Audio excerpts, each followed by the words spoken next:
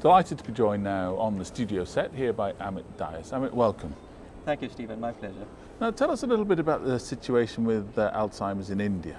In India, we have around 3.7 million people with dementia. So that's a huge load. That's a lot in of fact, people. that's a lot of people. In fact, 7 times the number of people with dementia in Canada. What you also need to understand is that the number of people, the whole population of India is 1 billion. It's 30 times that of Canada. There is a difference. It's because life expectancy in Canada is much more. Life expectancy in India is not very high. But what we need to keep in mind is life expectancy is going to increase in the next few years. And so the number of people with dementia are set to double in the next 20 years. Now tell us a little bit about some of your work and the study that you undertook. Yeah, I coordinate a group called the 1066 Dementia Research Group for India. It is, the 1066 is otherwise part of ADI's epidemiological wing that does research in different parts of the world. And what basically 1066 means is that only 10% of the funds for research go to an area where 66% of the population with dementia live. So we need to readdress this gap.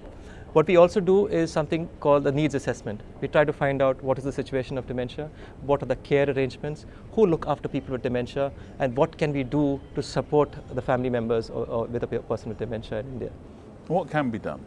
Yeah, what we did, in fact, that was very fascinating, is we did a randomized controlled trial to give the family members some psychosocial intervention.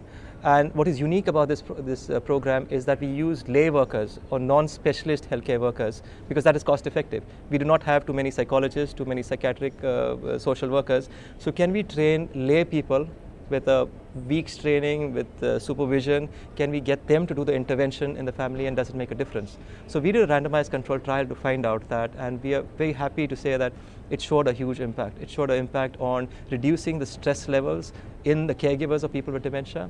It also reduced their perception of burden of looking after a person with dementia.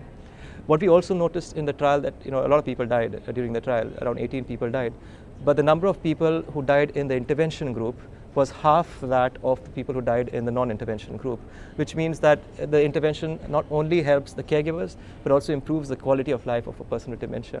That's very cost effective, yes. Thank you very much indeed for sharing that with us, and thank you very much for joining us. Thank you. You're welcome. Thank you. So